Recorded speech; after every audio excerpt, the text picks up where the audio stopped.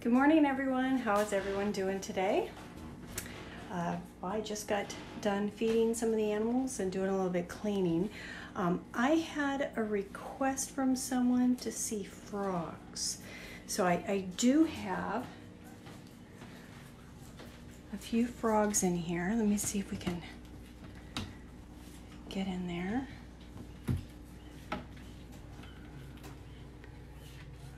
Let me see, there we go. There's one of the Cuban tree frogs. These are a non-native invasive species, and a lot of times they're collected out of Florida because they don't belong there, and then they're brought into the pet trade. So I have 3 of them, and let me see here. Frogs are not always the easiest thing to keep, but they are good. And then I'll have to turn this way and see if we can get this little guy in here. I don't know if you can see right here. This right there is a dart frog.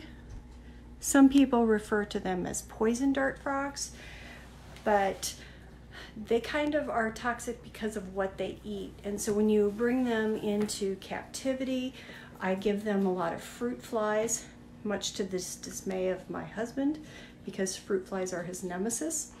But that's what they eat, and when they eat the fruit flies, they are no longer toxic. So we have that, and let me see here. I think the pixie frog, the giant bullfrog that we're weighing every week, is hiding right now, so I'm not going to disturb him. But if you show up on Monday we're going to do a weigh-in because it's growing quite rapidly, and it's going to be a lot of fun to watch. So today, what do I have here with me? I have poppy seed, and I'm going to put this down here on the floor. Poppy. Poppy's going away. Hang on a second here. There we go. There's Poppy. Poppy. Here, meet the people. George is so hyper. So poppy seed is a giant Flemish rabbit. We'll come over here. There we go. So it's a giant Flemish rabbit, and it's about 8 months old right now. He's about 8 months old, and this morning he weighed in at 12 pounds, and he could still get a little bit bigger yet. So I know I can get him over here. He loves banana chips. I've got some banana chips here. Okay, I'm going to adjust the camera again. Sorry about this. It's kind of hard to do on this little go around and around. I'm going to spin it over here where Poppy is. Okay, here, Poppy. Poppy, you're going to smell the camera. Come here. I'm going to bring you back over here. Here you go. Loves banana chips. But this is kind of a new room for Poppy. I usually don't bring Poppy in here. Hang on a second. And it got a little bit goofy here. So I have these animals for the programs that I do for schools and clubs. Hang on a second here. Come here, Poppy. Come here, baby. Oh, you gotta see some big giant rabbit feet. Look at these. Oh my goodness. Can you just believe the size of those feet? He's such a cool bunny. So Poppy, I weighed this morning, and Poppy weighed 12 pounds. And Poppy seed could probably get maybe another 3 pounds on him by the time it's done growing. Yeah, but he's a good bunny. We'll try to move it over here so you can see a little bit better. And move down, there we go, because Poppy's so fun. Yeah, Puppy loves those. He's a pretty good bunny. I never thought of myself as being a bunny person, but this one came up, a friend recommended, and has just really been a sweetheart of a bunny. But it's kind of funny, he can go on the back of the sofa, and then he likes to jump down and land right on your stomach and push all of the air out of you. But then he'll cuddle and just lay there with you for a few hours. So he's really a nice cuddle buddy, and a lot of bunnies aren't that way. But I give poppy seed. Here we have some dandelion and some dill and cilantro today for a little bit of a snack. I don't really give them carrots. Carrots can actually cause them to get a little bit gassy and not feel well. So they like the carrot tops, and you can give them that. So I've actually considered changing the way that I grow things in my garden, and I'm going to, so you can see all those cute little pebbles there, the little poops from the little things here. Can come back in here, Poppy? Oh yeah, you're a sweetheart. Yes, that's a good bunny. Look at the size of those ears. Can you believe it? So these ears, not only are they good for hearing, but I don't know if you're able to see that they have blood vessels that go through the ear, and that helps them when they're regulating their heat. So if they get too hot, as the blood flows through the ears, that heat is released and helps to keep them a little bit cooler, because these rabbits can overheat.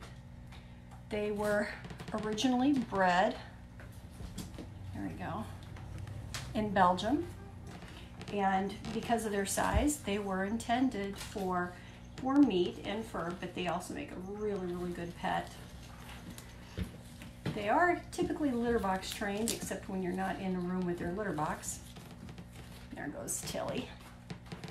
So to do the programs and to have these animals, I am USDA licensed, and I get surprise inspections 2 times a year, which means if I'm not home, they call me, and I have 30 minutes to get home so that they can talk to me and see the animals and check on their health. So, which they really do that. I've had to talk with my inspector as I'm like, I'm on my way home from work, and so I talk to him and stuff. But it's pretty cool. You see some people are chiming in here. Good morning, Sandy. Oh, my mom's watching. Thanks, Mom. And hey, Liz and Anna Marie, Sarah Jo, and Kathy, Liz. Oh, very good. It's so nice to see everybody. So I do want to tell you about tomorrow, because tomorrow I think we might have a surprise birthday party. 2 of my animal ambassadors, Bucky and Jelly Bean, turn 1 year old tomorrow, and I think we're gonna kind of make a happy birthday party in here. If you don't know the Sprout Happy Birthday song, look for it, because I like that one much better than the regular one. And if you guys want to sing to the animals, you may do so too as well. Let me see here. So one of the things that I did for this room is I took the closet door off. Let me see if I can turn it over here. Oh, the other way.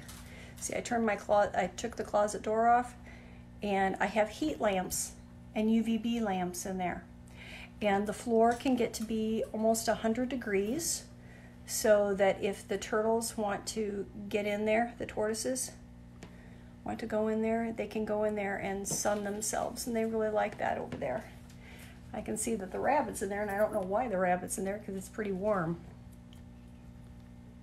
So these are some of the things that I do to accommodate my animals.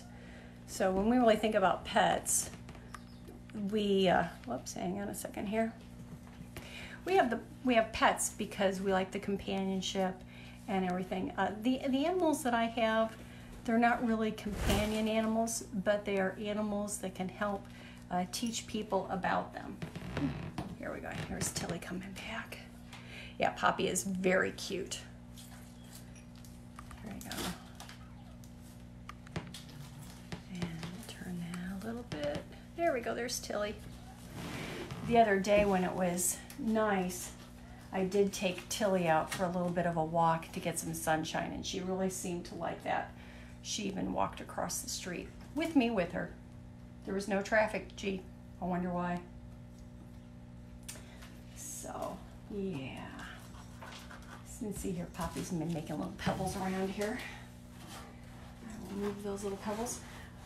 On a good note, you know what I found out?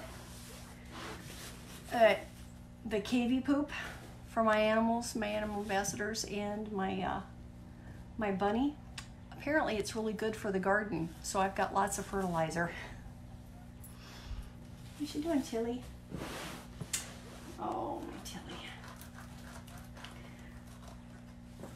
So how's everybody handling the quarantine?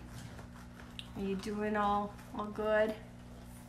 Oh, thanks, Kathy. I'm glad you're gonna birthday with Jelly Bean. Don't forget Bucky. I can't believe it's been 1 year. They were born on the 20th, and they are, gosh, pretty much ready to go the day that they are born, which is amazing. So I got them when they were 4 days old, and we'll bottle feed them. I spoil them. I kind of still do that. They really like it. So I'm going to show you something else here we've got, which most people don't have. How many people actually have a bin of crickets? Yeah, believe it or not, that is all crickets in there. I'll show you. So, I don't know if you guys can see. And they really don't jump out of here. I do have a lid on it, but they don't jump that high. I never thought that I would have a bin of crickets, but for all of my animals that I have, I go through 1,000 crickets every 2 weeks. And so I and many of the other people that do the same thing that I do are very dependent upon a show that happens on the first Saturday of the month and the third Sunday of the month, called the Scott Smithsall Animal Expo. So we go out there, and there's a lot of other people that breed animals and sell the animals where I've gotten some of these. And it's really nice because when you're going through them versus a pet store, you can kind of follow the line. You know how they've been taken care of. You can get really good information on them, because if they've been able to breed them, they're doing something right. And then you have the contact with them. If you have any problems, you can talk to them. So it's been really, really a great thing to be able to go to this. So the first Saturday of the month, the third Sunday of the month, currently it's at the DuPage County Fairgrounds, but right now it has been canceled for the meantime until they say it's all clear again to have those gatherings, because they usually get over 1,000 people for one of these shows. So we'll have to see, but the good thing is to be able to get all of my feeders, the crickets and things that I need. I have relationships with all of those people, and I'm able to meet up with them in different places to be able to get the food that I need for my animals, but it's kind of difficult. The other place that I go is the fruit market that's really close to my house. I mean, where else can I go and buy dandelion? Jewel doesn't usually carry dandelion. So it's really nice to be able to get all of the different greens that I need for the animals. Let me see here, and we've got Gladys is starting to come over and investigate here. There's Gladys. I'll go down. There you go. Now, Gladys is kind of interesting because for some tortoises, they like, oops, you cannot rotate. I didn't. Okay, I did not rotate. I don't know what was going on there. I'm just going to tip it and hold it here. So some tortoises like protein. Oh, now she's just going to go right in there for the rabbit. She's going to try and see what's in there. Tilly's going to go, hey, what's going on over there? She's going to try it. Gonna try some of Tilly's stuff, or poppy seeds. Poppy seed I give, that's the dill, cilantro, and dandelion. But it looks like Tilly may be trying to get some of it. So you want to scratch? You should show everybody how you wiggle your butt, because it's really cute. I'm not gonna do it, just gonna lay down in the food. All right, So that's kind of it for today. Like I said, tomorrow we'll have a birthday party. So I hope you all tune in and see us. Everyone, stay well, stay safe. See you tomorrow. Bye-bye.